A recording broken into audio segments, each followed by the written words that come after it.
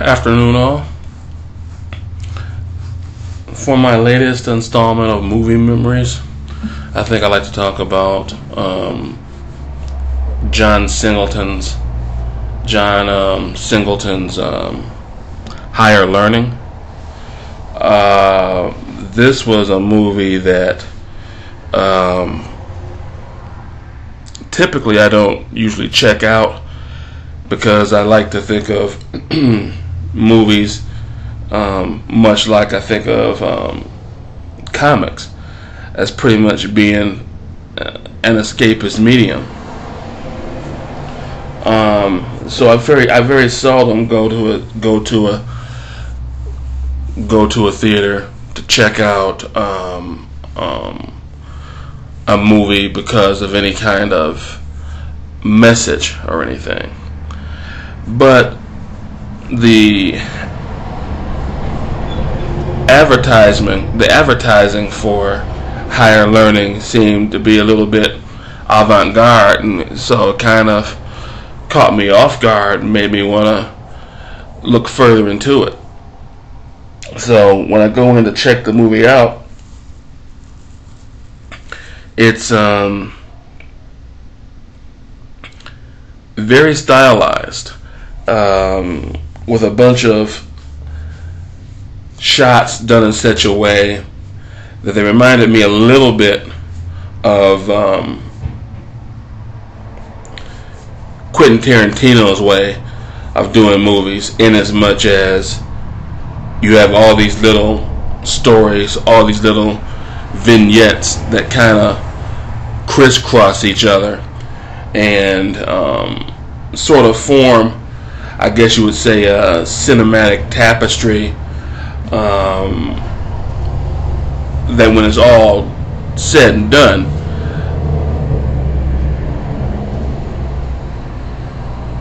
the sums of the whole come together to make a very cohesive piece. Now the movie has Omar Epps. I didn't Google this, so I'm just recounting the actors that I remember. Omar Epps, Lawrence Fishburne, Kirsty Swanson, Jennifer Connelly, Ice Cube, and Tyra Banks and Michael Rappaport. And these characters, along with others whose names I can't remember, just, they brought it. They brought everything to this movie in terms of heart, in terms of story, in terms of craft. Higher Learning was definitely something. While it wouldn't end up probably on any top 10 list of mine, because I do top 10 lists that are basically coming from the entertainment front, as opposed to the learn something from front. It was nonetheless a quality film, and one of the things about the film that I would like to talk about, that I think a number of other people that I've checked out have kind of misrepresented, is the character of Michael Rappaport. First of all, Higher Learning is set like on a college campus and whatnot, and most of the names outside of Lawrence Fishburne, all these actors are students going to this college.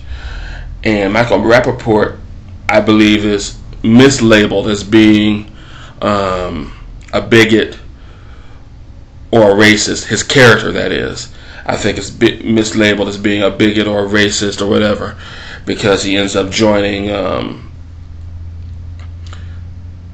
a neo-Nazi type faction that exists within the school as well. Now,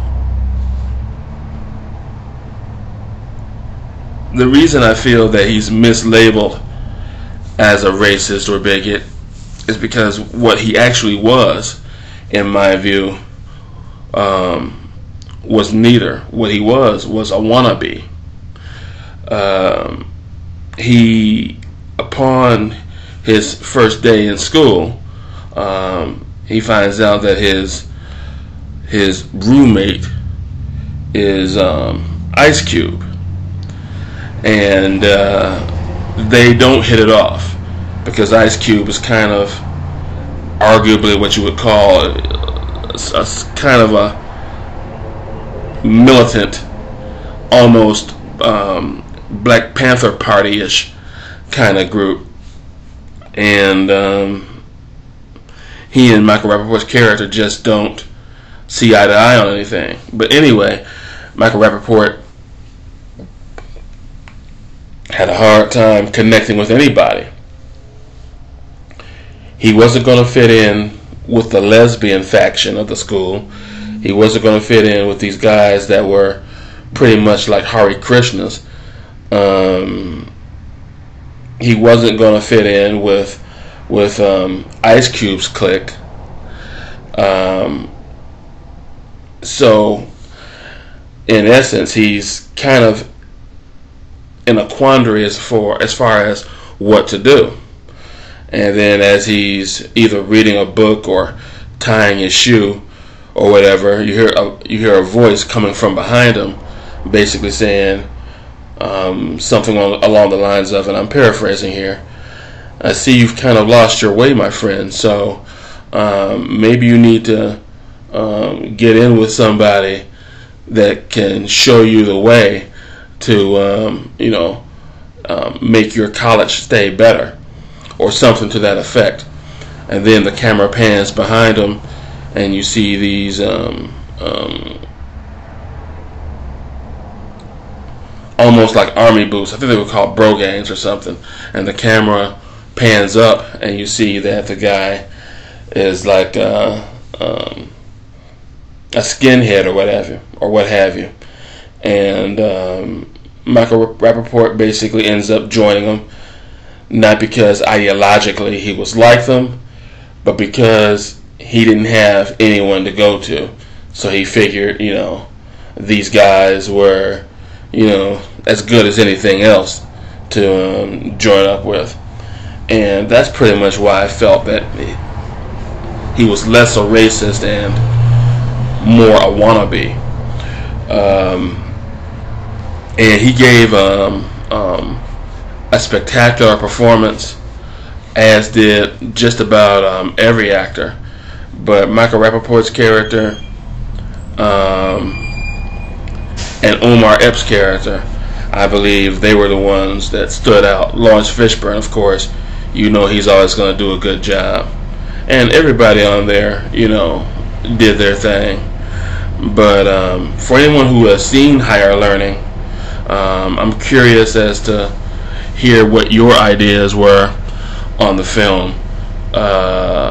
It's one of the few John Singleton films that I've seen. It may have been the only one. I really have to think about that.